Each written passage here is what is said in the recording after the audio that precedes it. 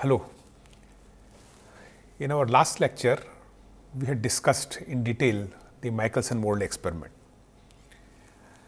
Michelson-Morley experiment was one experiment which was designed to see if there is something like ether in which Earth is actually moving.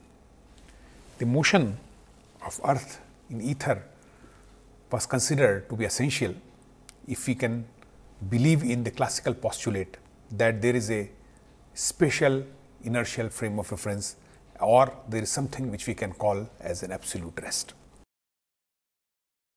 When we described the experiment, we realized that the outcome of the experiment was negative, and it did not seem to show any effect that there is a ether or there is an absolute frame of reference. We also sort of described that there are some experiments which were also done with totally different nature in mind, looking especially at the electromagnetic theory, and they were also unsuccessful. So, it appears that there is something wrong with the concept of ether, which we had sort of discussed in our first lecture without going too much into detail. Now, I come to the Einstein's postulates of special theory of relativity. It is not very sure whether Einstein was aware of the results of Michelson-Morley experiment.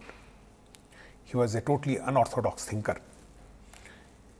He had firm belief on what his perception or his perspective of nature is. Therefore, he made two postulates of special theory of relativity, which we will describe now. The first postulate says that laws of physics are same in all inertial frames of reference. No preferential inertial frame exists. It means there is nothing like ether. There is no absolute rest. Okay? There is no special inertial frame of reference. All inertial frame of references are equivalent, and laws of physics can be applied in one inertial frame as well as in any other inertial frame of reference. Now, we have discussed that if we believe purely in the classical theory and purely in Galilean transformation, then this will lead us to a value of C which is frame dependent. And because C was related to the fundamental constants, we have said that this creates a problem. Now, in order to make all the inertial frames of reference equivalent, C appeared, the speed of light appeared to be a way of distinguishing between different inertial frames. So, here comes the second postulate of Einstein, that the speed of light is same in all inertial frames, which is a very, very bold statement saying that irrespective of the frame in which you are, you will always measure the same speed. It is not C minus u or C minus v or whatever it is. What does the first postulate imply? First postulate implies that there is no absolute rest, no absolute velocity. We can never give an absolute, we can never assign an absolute velocity to any object. There is nothing like ether. Space is not filled with anything. We require something real to which we can attach ourselves, and with reference to that frame only we can talk about speeds. Maybe it is a dust of particle, maybe whatever it is, but there has to be something real on which we can erect our frame of reference. We can erect our axes, and only with respect to that particular frame of reference I can talk of velocities. I cannot talk of an absolute velocity. I cannot ask a question, what is the speed of sun, what is the speed of earth, without specifying in which frame of reference I want to measure this speed. So, only speeds have meaning when we describe it in terms of a frame of reference. This is what the first postulate of Einstein would mean. The second postulate would mean that irrespective of whether my observer is here, we have said that let us suppose this is a source of light and this is stationary in a frame of reference of this particular observer. He measures the speed of light as c. There is one particular train compartment which is moving towards the source of the light. This particular person would also measure the same speed c. There is one particular person which is in this compartment which is moving in the same direction as the speed of light. He will also measure the speed of light to be c. So, there is no c minus u, there is no c minus c plus u. All these three observers will measure the same speed of light. Obviously, it violates the normal velocity addition formula or relative velocity formula. Therefore, if we believe in the postulates of Einstein or postulates of special theory of relativity, we must change our ideas, we must change our velocity addition formula. So, we require a totally new approach.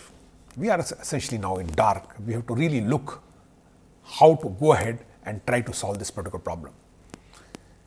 We have just now said that it is not possible to accept the postulates of special theory of relativity in classical framework, because that would give a speed of light, that will make speed of light frame dependent.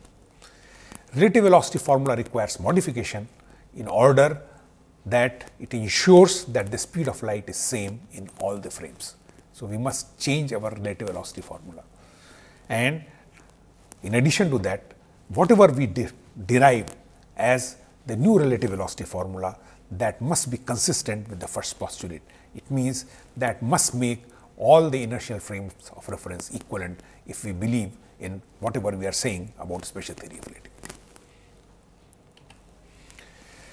And I would like to add that the measured speeds must be consistent with the velocity addition formula, because eventually the test of any theory, any model lies in whether it can explain the experiments. So, whatever we are saying must be experimentally viable, it must be seen experimentally verifiable, then only we will believe in whatever we are saying as a postulate.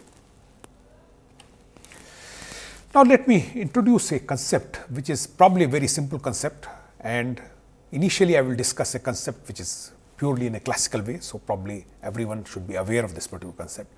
Only thing, because I am going to use some formal terms, so therefore, I am describing these things little bit in more detail than probably necessary, but I think it is essential to get our ideas clear. I introduce the concept of what we call as a transformation. Transformation means very simple thing, and I will give you example of what actually transformation is. It effectively means that suppose there is a particle which is moving. Let us imagine that this particular particle is moving in this particular direction, there is one particular particle. Okay. I know its speed, I know its position at a given time. So, I know, let us suppose that this particular particle is at x, y, z coordinates at a given time, and I know its velocity. Now, as we have just now said that this velocity is a frame dependent quantity. So, this u when I am talking must be relative to a frame. Similarly, this x, y, z coordinates are relative to a particular frame of reference. Now, if I change my frame of reference and go to any another inertial frame of reference, I remind you that whenever I am talking of frame of references here, we are always talking of inertial frames, because we are talking of special theory of relativity. So, unless specifically mentioned a frame of reference, we would mean only an inertial frame. So, same particular particle is now being viewed by a different observer which is in a different frame. Obviously, he will measure a different speed, he will measure the coordinates to be different. Now, if there is an equation or there are a set of equations which relate these coordinates, these velocities as observed in one frame to that will be observed in any other frame, these equations, these set of equations are called transformations. Okay. So, there can be a coordinate transformation, where if I know the coordinate of a particular particle, this coordinate of this same particle in a different frame of reference can be obtained by using these transformation equations. Or it could be a velocity transformation, where I know the components of the velocity ux, uy, uz, and then I want to find out what are the components of the velocity as observed in a different frame of reference as prime. Okay. So, this is what is essentially called a transformation. As I said, it is a very simple concept, only thing the name, we are sort of putting a name to formalize it. So, this is what I have written here, the concept of transformation. A set of dynamical variables are known or are measured for a particle in a given frame. So, like for example, in this case, we talk about the coordinates, we talked about the velocity.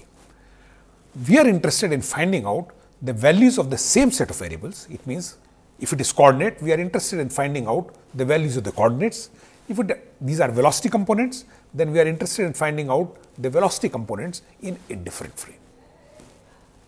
The equations that we use to change these variables from one frame to another frame, these are called transformation. And as I have just now given you example, this example, for example, could be a coordinate transformation or a velocity transformation.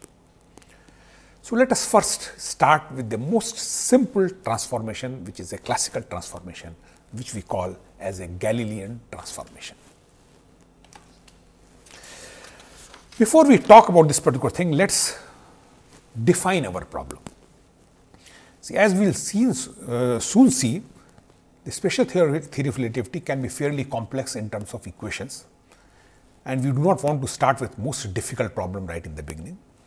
So, without losing generality, we can always define a set of axes which are convenient to us, so that eventual equations that we are going to deal are going to be simple. Okay. So, we assume that we have two sets of frames, S and S prime. This is what I have written here. One is a red frame, which is called S. It has its x-axis, its y-axis and z-axis. See, remember, in physics we are free to choose the set of axes that we want to describe. Physics is not going to change if I choose a different set of axes.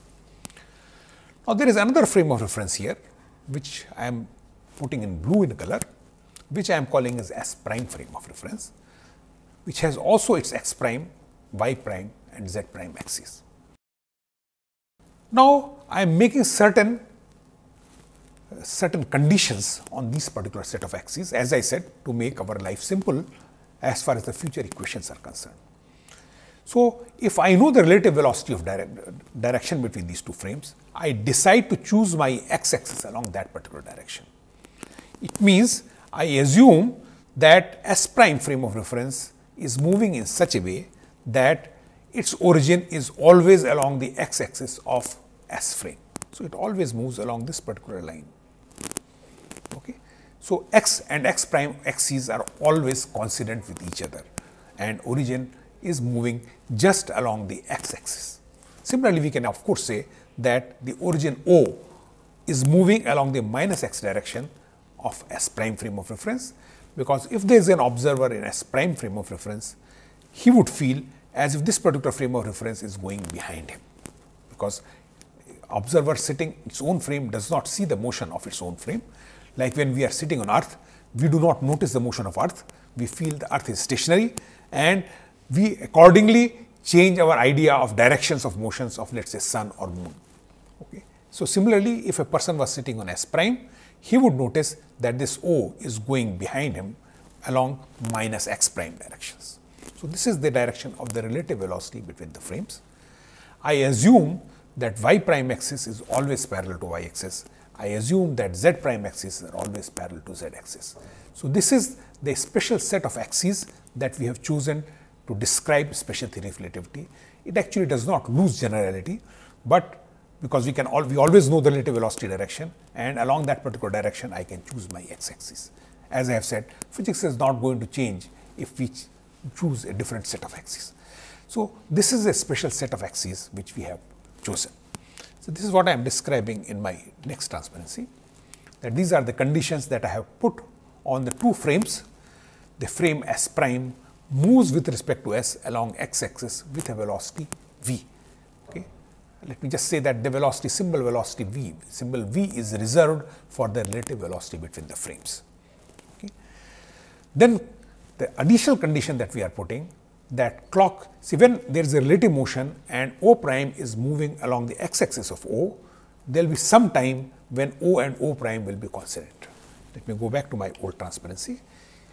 Here, because there is a relative motion, so there will be a time when O prime and O will always be moving, will always be coincident, sorry, when O and O prime will always be coincident. We assume that that is the time when the watch of S and S prime both are set equal to 0. So, at that time S also makes the time t equal to 0, S prime observer also makes time t prime to equal to 0 in his frame. Let me also reassert one of the things, because the frames of reference that I am going to talk are inertial. So, this velocity v that I am noticing writing here is constant, it does not change, because if v was changing as a function of time, then at least one of the frames would be non-inertial. Okay. So, it means essentially that v has to be constant, because the two frames s and s prime that I am talking are both inertial. Now, let me come to a Galilean transformation. As I say, it is comparatively simpler transformation and purely classical transformation. So, this was my S frame, this was my S prime frame. Let us assume that we are talking of one particular particle here, and the observer S measures the coordinate of this particular particle in his frame and finds out to be x, y, z. My question is that what will be the coordinate of the same particle as seen in S prime frame of reference. So, observer sitting in S prime, what will be the coordinates of this particular particle as measured by him? As we can see, because this was your y axis, this was your z axis,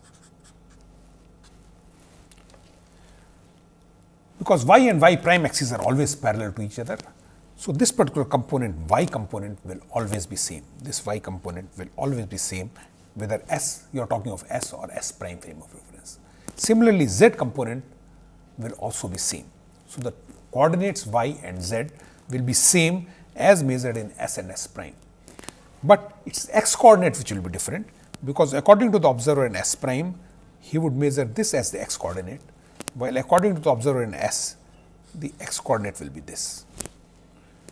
These two x coordinates will be differing by this much amount, which is essentially the separation of origins between O and O prime. So, this coordinate x as measured in S will be larger from what was measured by S prime by this much amount, and this amount, this distance O and O prime would depend on how much time has passed. Because the relative velocity is v, so if this particular measurement was done at time t, then this particular origin would have displaced by a distance vt. Remember, time t was 0 when the two origins were considered. So, this distance will be vt. Hence, I expect that x prime would be equal to x minus vt, y prime would be equal to y, and z prime will be equal to z. This is what is called Galilean transformation. I will take a minute of time to explain this particular thing. We have also written clearly in this equation that t prime is equal to t. Time is something which normally we have not been talking in classical mechanics. We have just been silent, we just sort of ignore, we assume that there is a uniform flow of time in all the frame of references. So, once the two observers in S and S prime have measured their time, whenever a measurement of the coordinates of the particle is done, whatever was the time in S watch, same will be the time in S prime's watch. So, we assume that t and t prime is equal to is same. Okay. Even though classical mechanics we have not discussed it, we have never talked specifically about the time, but it is a sort of implicit assumption that the two observers, once they have synchronized their watches, then their times will always be same whenever we make a measurement or whenever an event occurs. So, we assume specifically that t prime is always equal to t. Let me call a transformation as inverse transformation. Actually, inverse transformation is nothing but same as direct transformation, except that we are changing frames from S to S prime. It means the information is available or the coordinates are available in S prime frame of reference, and I want to find out the coordinates in S frame of reference. It means I know what is x prime, y prime, z prime, and I want to find out what is x, y, z.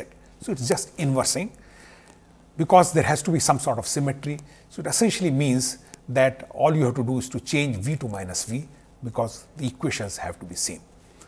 So, what we call as inverse transformation is, if I know x prime, then I will find out x as x prime plus vt prime, y is equal to y prime as we have discussed, z is equal to z prime, and of course, it assumes implicitly that t is equal to t prime. The two times are same. So, this is what was the Galilean transformation, which involves the transformation of the coordinates of a particle. Now, let us look at the velocity transformation. As we know very from the standard traditional classical mechanics, that the speed of a particle is given as dx dt. Okay, I must write ux because I am differentiating only x. Similarly, uy will be given as dy dt. uz will be given as dz dt. Let me just spend a couple of minutes on my notations. I am using the symbol u here to define the particle velocity. See, earlier remember we had used a symbol v. V was the relative velocity between the frames. The symbol u I have reserved, or is generally traditionally reserved for the particle velocity. Remember, the particle need not be moving with constant velocity, because particle could be accelerating. It is only v which is constant as a function of time, because this is the relative velocity between the frames.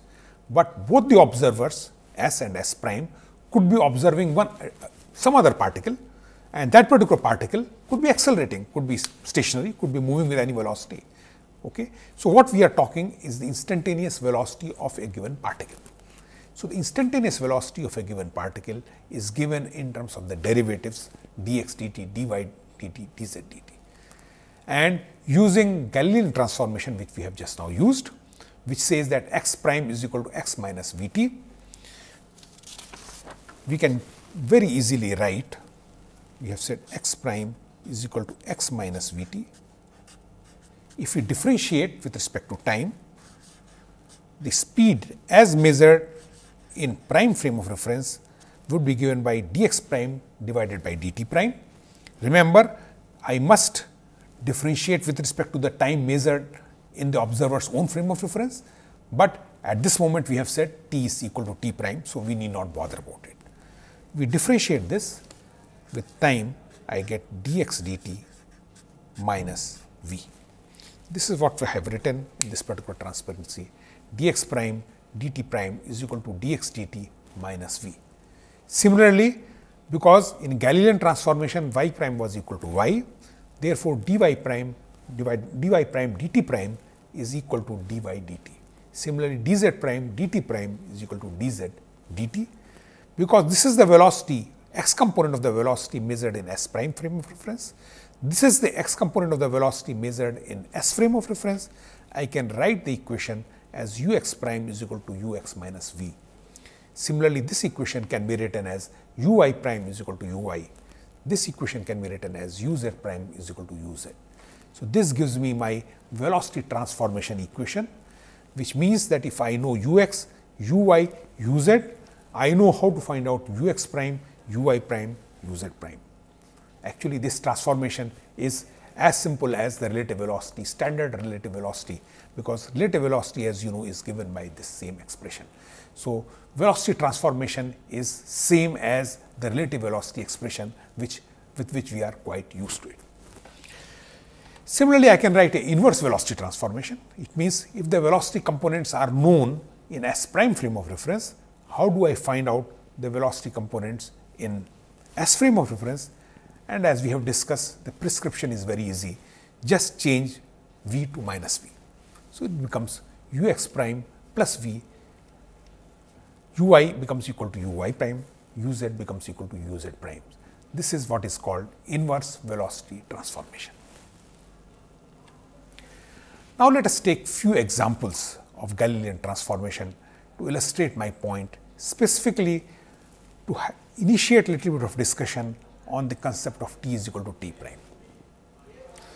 So, let us assume that there is one particular particle which is moving with a speed u or with a velocity u, which is going in this particular direction, some arbitrary direction, which is being observed by a frame s. Because I have not put a prime u on u, it means this is the velocity as has been observed in s frame of reference. Now, my question about this particular problem is given in the next transparency. which says that an observer in frame S locates a particle at origin at t is equal to 0. So, at t is equal to 0, this particular observer feels that this particular particle was at the origin, and this is moving with a constant velocity of 5 meters per second, making an angle of tan inverse 3 by 4 with x axis. I have taken some arbitrary velocity, I have taken some arbitrary angle just to illustrate my point. So, this particular particle which was moving here, its speed is measured by observer S and is found to be 5 meter per second, and the angle that this speed makes with S is given by tan inverse 3 by 4. This is what I have just assumed. Question is that find the position of the particle in S at t is equal to 2 seconds. A very simple problem, a typical standard classical mechanics problem. What is the position of the particle in S frame of reference at t is equal to 2 seconds? Then you assume that there is another frame S prime, the one which I have drawn as blue lines in my earlier figure, this prime. I assume that this frame S prime is moving with a speed of 1 meter per second, again some arbitrary value which I have taken. Assume that the two frames obey the condition of Galilean transformation described earlier. It means I assume that y axis is parallel to y prime axis, z axis is parallel to z prime axis, relative motion is only along the x direction, and the origin of S prime always moves along the x axis of the origin of O of S, and also the two times are measured when the two frames, the two origins were coincident. So, these were the conditions under which we have derived Galilean transformation. So, we assume that these conditions are also true for these two frames S and S prime. Now, the question is that what is the speed of the particle and its coordinate at t is equal to 2 seconds also in S prime frame of reference. So, we have to not only find the coordinates in S frame, we have also to find out the coordinates in S prime frame. So, this is what is my question. First, we find out the coordinates of this particular particle in S frame, which is very simple because I know the velocity.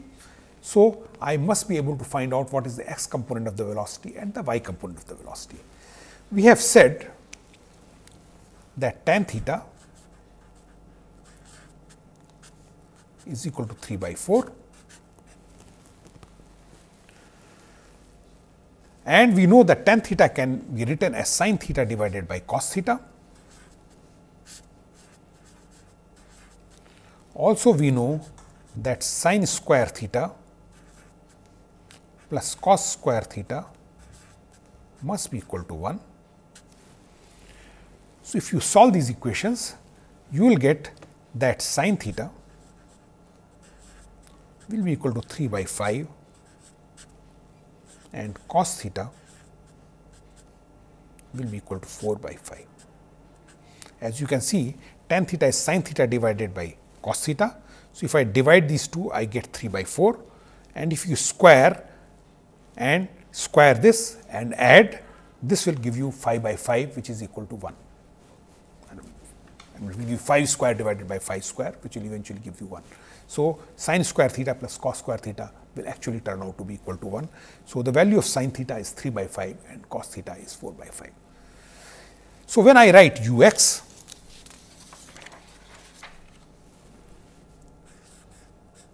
I know that this is given by u cos theta. Similarly, uy is given by u sin theta. We have just now said sin theta is 3 by 5. So, uy will be equal to 5 multiplied by 3 by 5.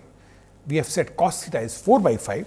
So, ux will be given by 5 multiplied by 4 by 5. Therefore, the x component of the velocity of the particle is 4 meters per second, while the y component of the velocity of this particular particle is 3 meters per second. And of course, there is no speed in the z direction under the assumption, under the what has been given in the problem. So, this speed is 0. If we have to find out the coordinates, all we have to do is to use the simple kinematic equation. I have assumed that this particle is not accelerating. So, acceleration is 0. So, the displacement is just given by ux multiplied by t or uy multiplied by t, as the case may be. So, along the x direction, the x component is given by ux multiplied by t. Ux we have just now seen is 4, time which has been given as 2 seconds. This turns out to be equal to 8 meters. Similarly, y will be ui multiplied by t. Ui we have just now calculated is 3, 3 multiplied by 2 is 6 meters.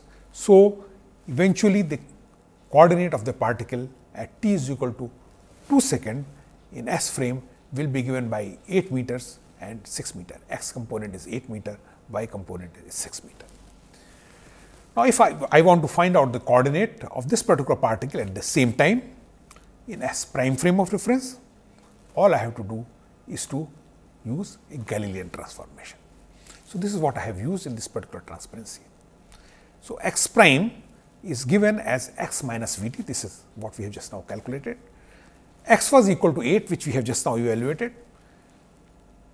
V is the relative velocity between the frame, which has been given as 1 meter per second. 2 is the time. So, we get x prime is equal to 8 minus 1 multiplied by 2. This being equal to 2, x prime is equal to 6 meter. According to Galilean transformation, y coordinate does not change as we change from s to s prime frame of reference under the conditions that have been described. Therefore, y coordinate remains exactly same, which is 6 meter. Of course, z coordinate also remains same. Z coordinate initially was 0, it remains 0, it continues to remain 0 in s prime frame also. Now, if I want to find out the velocity of the same particle in s prime frame of reference, I have two methods.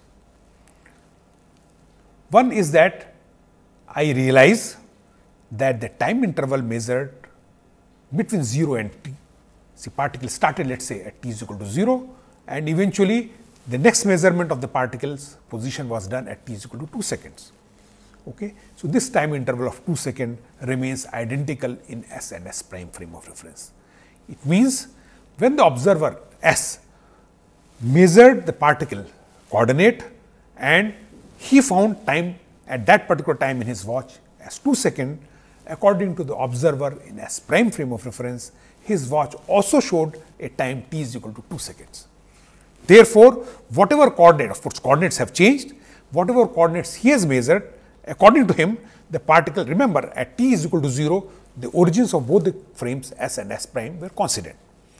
Okay. So, according to observer in s prime, this particular particle has moved along x direction not by 8 meters, but by 6 meters, because it started at x prime is equal to 0, but only landed up at x prime is equal to 6 meters, and that particle took the same amount of time as observer in s frame has evaluated, which is 2 seconds. So, he would calculate ux prime and find it out to be 6 divided by 2, which is 3 meters per second. And uy prime, of course, will be y coordinate as measured by his frame, which is the same as the y coordinate measured in x frame, which is 6 meters, divided by time measured in his frame, which is same as the time measured in s frame. Therefore, uy prime is equal to 6 divided by 2, which is 3 meters per second. This is very, very simple ideas, but again I am less sort of emphasizing on these things, so that the comparison with relativity becomes easier. As I have said that we could have also used a velocity transformation formula without using the time concept, and then we would have got ux prime is equal to ux minus v.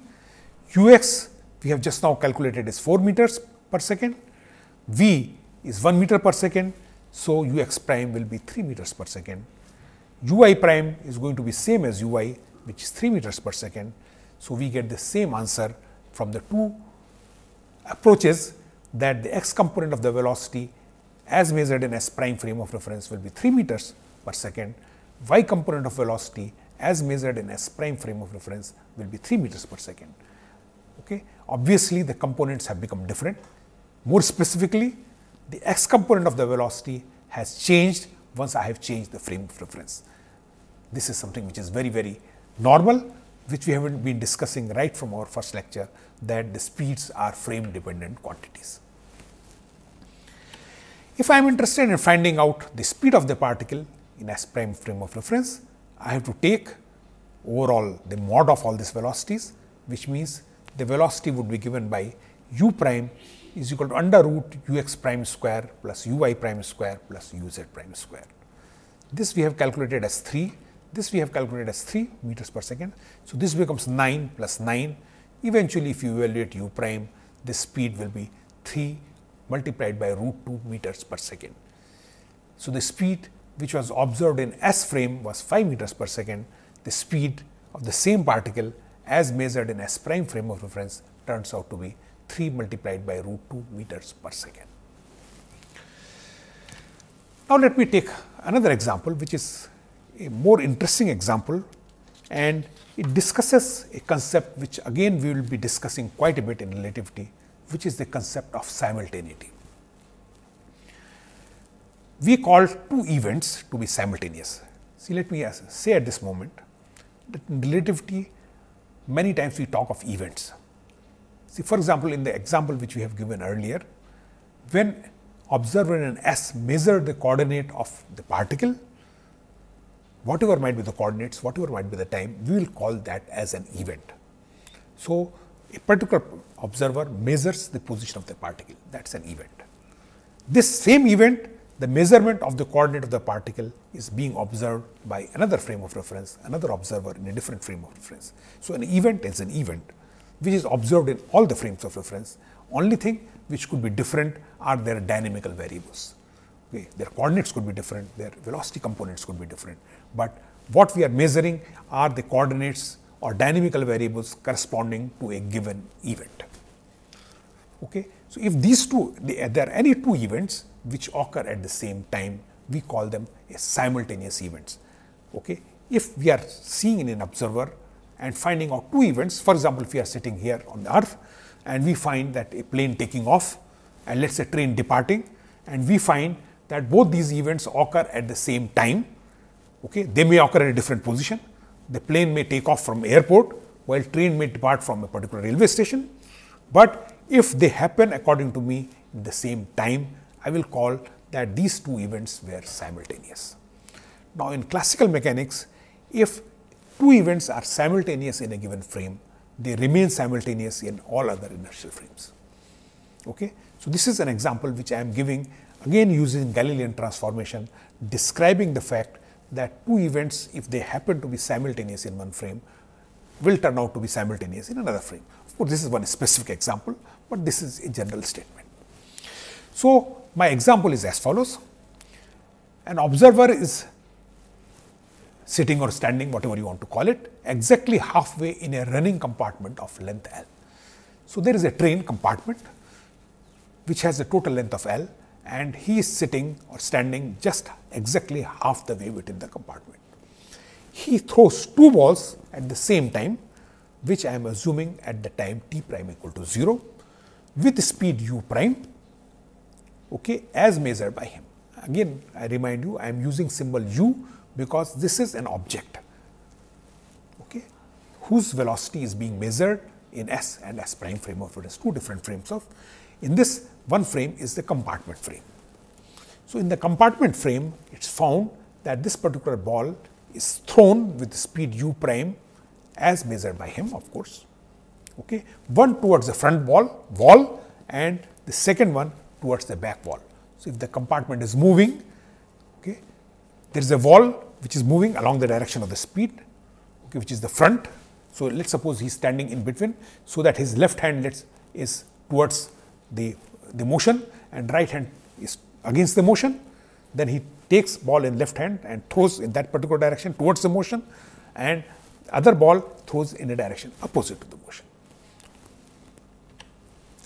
Find the time when the balls hit the wall in the compartment and the ground frame. So, these balls go and hit the walls of the compartment, one along the direction, another opposite to the direction of the velocity of the compartment, and what I have to find are the times when these balls hit the walls. This has been picturized somewhat in this particular cartoon.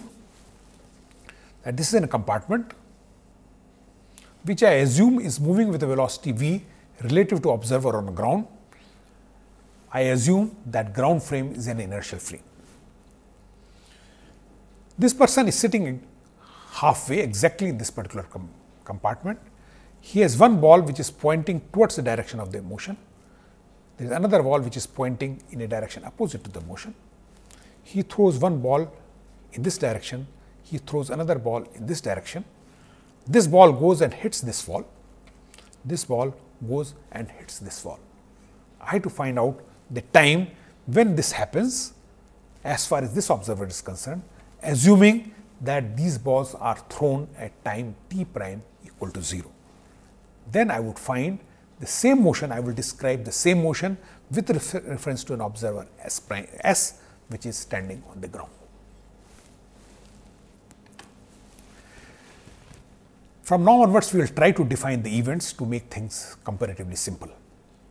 So, I describe two events. The first event is the first ball reaching the front wall. It hits and the front wall, the wall which is towards the direction of the motion. So, this is the ball which comes and hits here. This is my event number 1. This ball goes and hits the back wall. This is my event number 2. So, event number 1, this ball coming and hitting here. This event number 2, this ball coming and hitting there. These are the two events that I am describing. Event 1, the first ball reaches the front wall. Event number 2, the second ball reaches the back wall. We are doing all this calculation in S prime frame of reference. We have not, that is the compartment frame of reference. I have not really talked about the ground frame of reference so far. Now, if I want to find out what is the time of event 1, that is very simple. This ball has to travel a horizontal distance of L by 2, because the length of the compartment was L.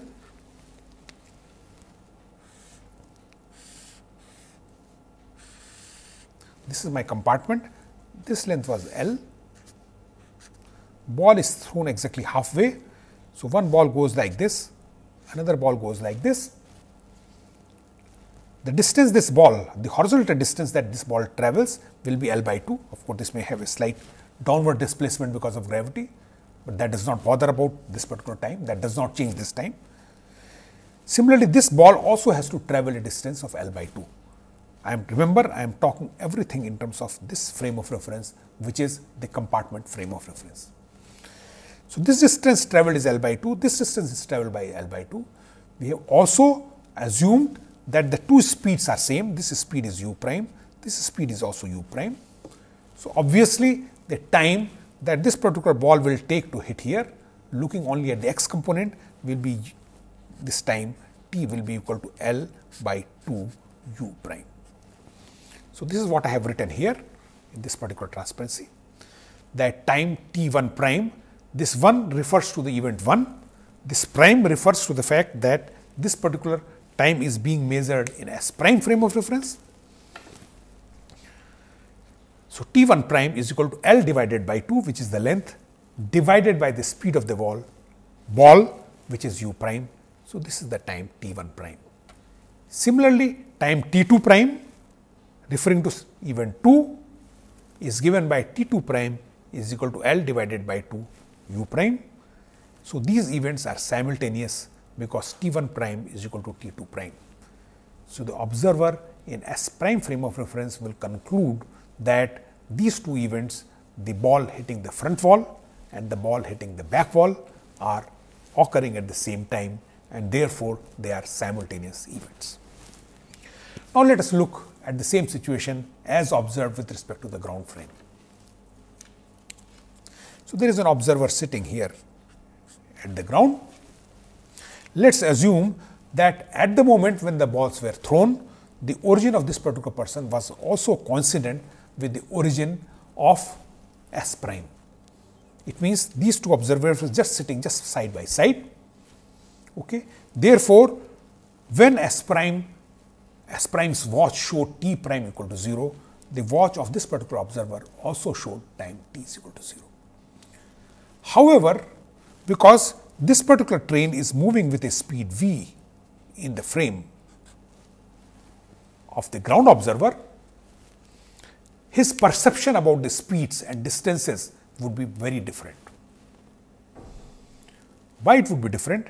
Because this ball which has been thrown in this particular direction, according to this observer, he would find that the speed of the ball is different using standard relative velocity or velocity transformation formula. So, this speed of the train will get added up. So, in fact, what he would find that the speed of this particular ball is larger than u prime. Similarly, this particular ball which has been thrown backwards, according to this observer, this ball would not actually be thrown with a speed u prime, because this particular train from which this particular ball was thrown was itself moving. So, he would find that this speed is smaller than this speed of the front ball. So, if we call this as ball 1 and we call this as ball 2, according to the observer on the ground, ball 1 moves with a larger speed than ball 2. But as the ball keeps on moving in this particular direction and tries to approach this particular ball, this ball according to him will also is moving towards the right. So, according to this observer, this ball has to now travel a larger distance, because by the time this ball starts from here and reaches this wall has already moved ahead, because during this particular time there has been motion. So, this wall may be somewhere here.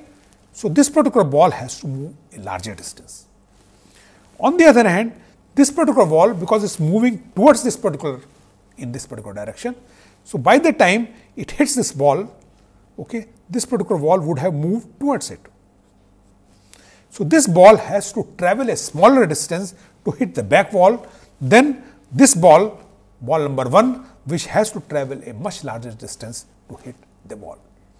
So, the perception of the ground observer will be quite different. According to him, the ball number 1 will be thrown with a larger speed, but it has to travel a larger distance to reach the ball, while the second ball has been thrown with a smaller speed, but also it has to travel a smaller distance to reach this particular ball. And what we are going to show just now is that because this ball has to travel larger distance with larger speed, by making calculation we will show that still the times measured by this particular observer for the two events will turn out to be same exactly as what has been observed by S prime observer. So, let us try to look into this particular calculation, a simple calculation. So, we look at the same two events in S frame of reference, which is the ground frame of reference.